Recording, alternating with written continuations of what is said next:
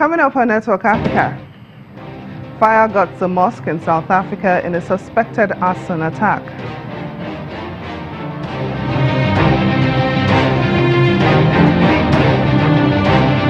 Zimbabwe's President Emmerson Mnangagwa warns that he will not tolerate anarchy ahead of the country's election.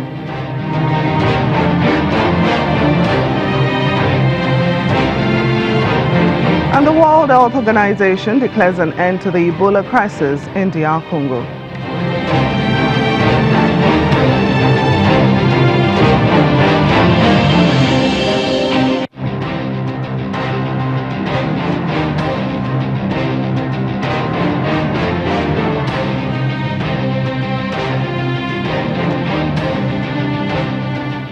Hello and welcome to the program. I'm Temitope Fagbemi. We begin today in South Africa, where a fire broke out early this morning at a mosque in Durban in a suspected arson attack. The fire has been extinguished and the police explosives unit has arrived at the Masjid Mukhtar Mosque in Crofton, declaring it a crime scene. 3 men were reportedly seen jumping over a wall and fleeing after the attack. In May this year, at least 1 man was killed in a knife attack at the mosque in Verulam, a town about 30 kilometers north of Durban. In June, 2 men were killed also in a knife attack at a mosque near Cape Town. The motive for the attacks are unclear. Still in South Africa, President Cyril Ramaphosa says China has promised to invest $14.7 billion into the country's economy. After talks between the two leaders, President Xi Jinping also says China will take active measures to expand imports from South Africa to support development in Africa's most industrialized economy.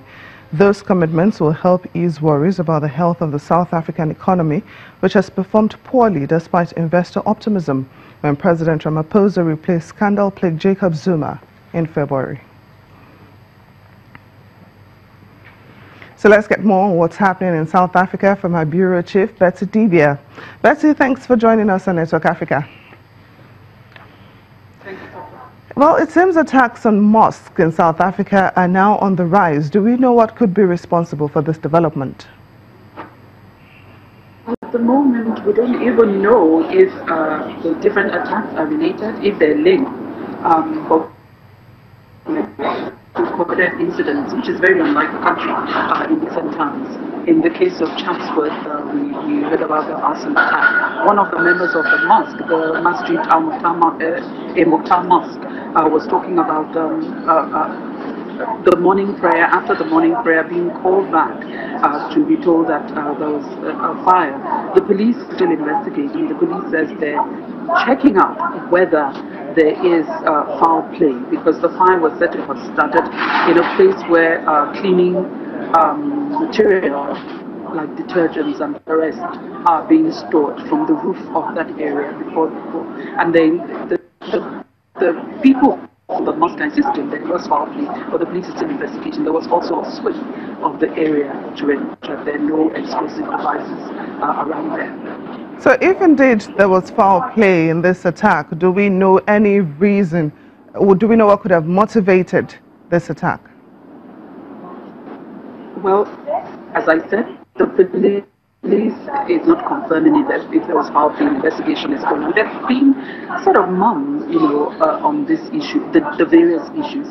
And some of these attacks, or some of the places where incendiary or combustible devices are found in that Durban area recently, and not just mosques as well. So it's taking them time to actually give a clear picture, the pattern of who is involved and the motive. So they can't really say at the moment, but a lot of investigation is going on the ground, and they're not saying much, but people are worried, and some of the members of the Muslim community are looking at a case of religious intolerance, not from non-Muslims, but probably from fellow Muslims of different sects.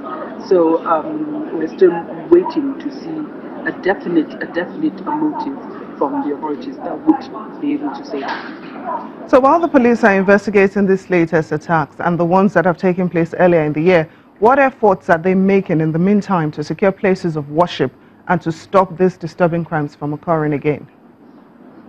Places of worship, some populated areas, some shopping places as well. We recall recently in a particular shopping brand, where some of these explosive devices attached to a telephone were found.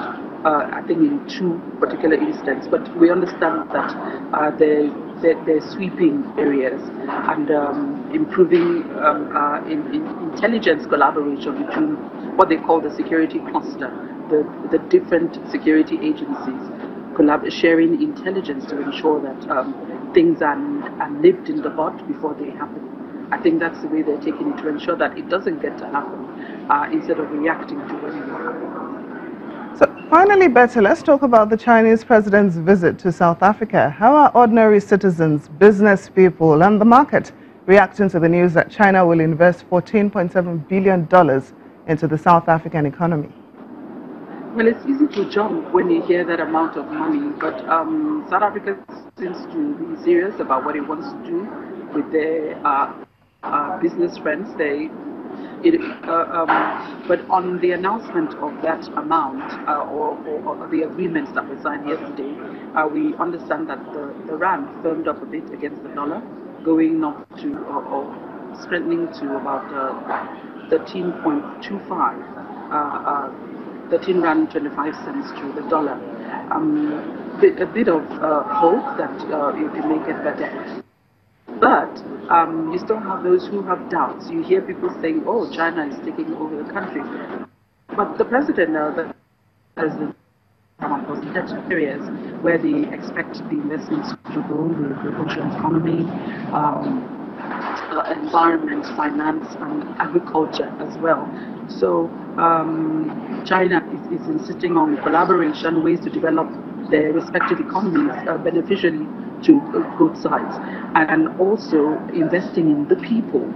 There is talk, the BRICS summit has begun. The president of Brazil, or high-ranking official from Brazil, just touched down, and the main event will be starting tomorrow. So the BRICS leaders, that's Brazil, Russia, India, China, and South Africa, they're meeting here.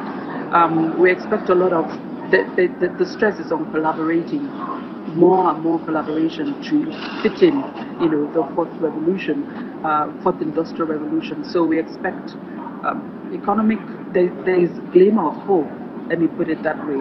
People are expecting development to come out from all these meetings. But the rand firmed up a little bit yesterday on the announcement, and people are hopeful that it will bring benefits directly to the people.